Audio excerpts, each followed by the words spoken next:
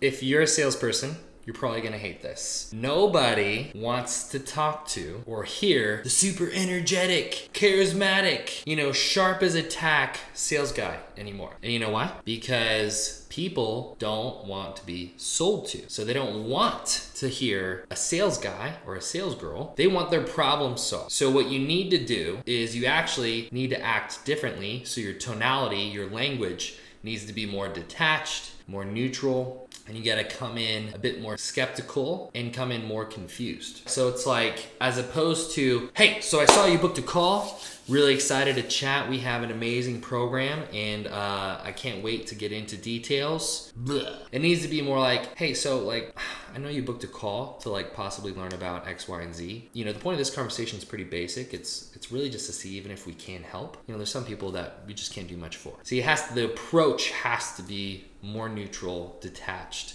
You can't sound like a sales guy anymore.